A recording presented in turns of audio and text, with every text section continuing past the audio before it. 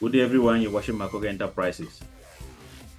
I would like to take us to an amazing handbook which is prepared by Kome Makoga Alves.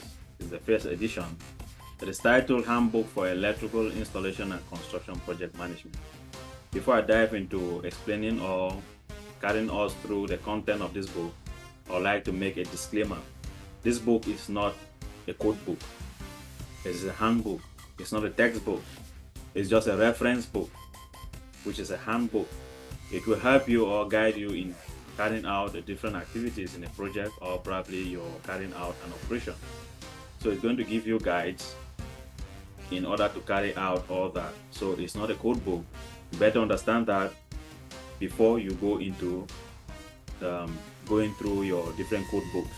It could either be BS 7671, it could either be NEC, it could either be Karama Rules and Regulation here in Qatar, or QCS 2014. So if you are going through the different code books, you should ensure that you understand the fundamentals, understand the theories prior to carry out the electrical installation works. This is very important.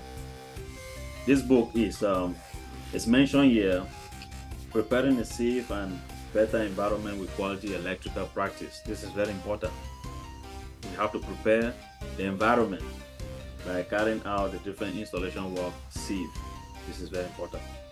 And then if you can see here, you see this little man standing here is a project head.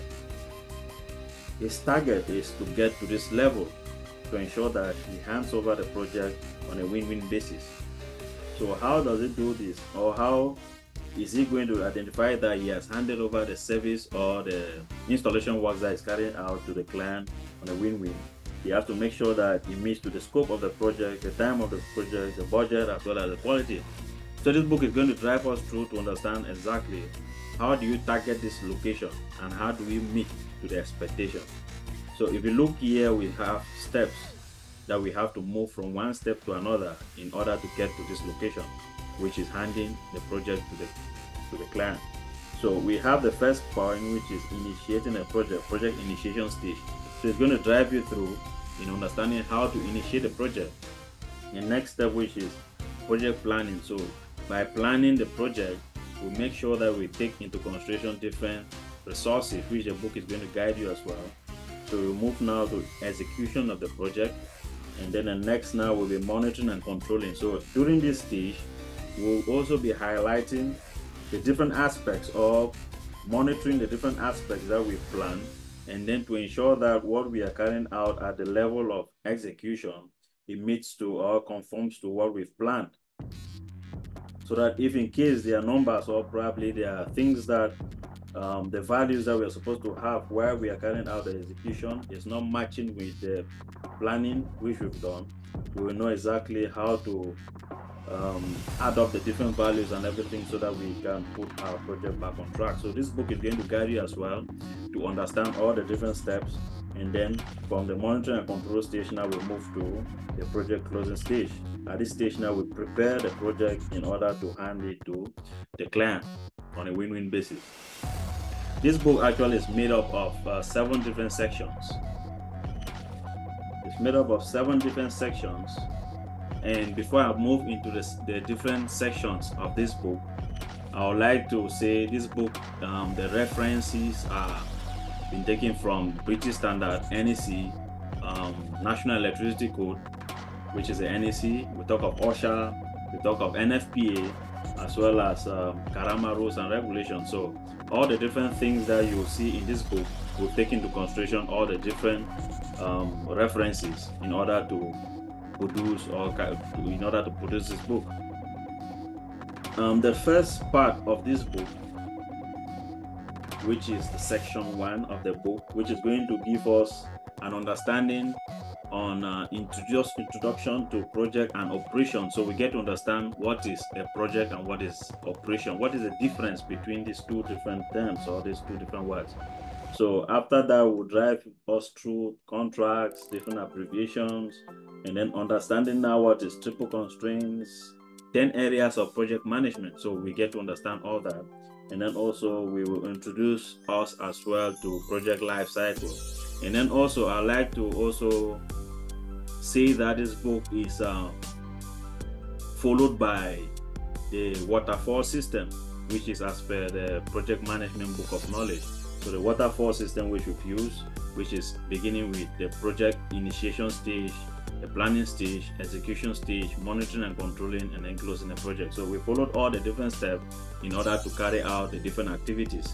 So this book is going to guide us through in order to follow all the different steps so that we hand over our projects to our client on a win-win basis. So the next step, which is section 2 of the book, is going to explain on how to initiate a project. Section 3 of the book is going to explain how to project plan our project. After we've initiated, we now move to project planning, which is section 3. Section 4, which is safety, we understand the different safety procedures on how to carry out our project on a safe basis. Understanding the different methods on how to carry out method statement, how to prepare it, how to submit, and then understanding the different confined spaces, working at height, and then also housekeeping and all that. So the next stage, which is section 5, which is execution stage, it will drive us through all the different procedures, starting from the first fix, second fix, third fix, and then also we will get to understand as well how to sign clearances. What are the different things that you take into consideration before signing or signing off for clearances? And then after the signing off for clearances, now it will drive us now to our final fix.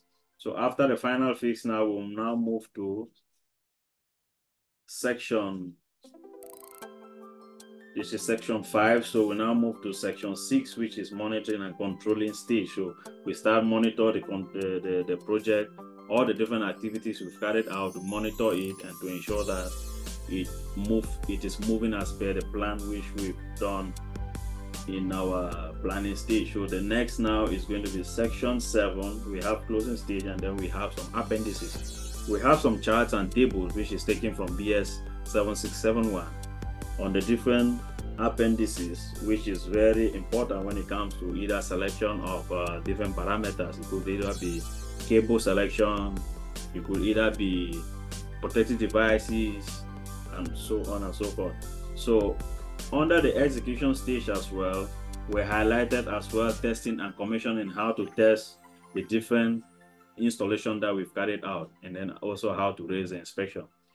Also under the execution stage as well, we talk of how to raise an inspection, how to review different submittals, how to prepare the different submittals as well. So this book is a guide, like I did mention.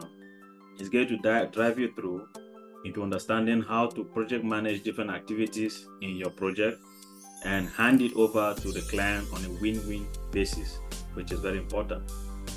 So it will drive us through, make us to understand the different procedures to follow, and then also to make sure that we prepare a safe and better environment with quality electrical practice. Like I did mention, this is not a code book, it's a handbook which is used to carry out different activities in the project. Thanks so much, and today you're watching Makoga Enterprises.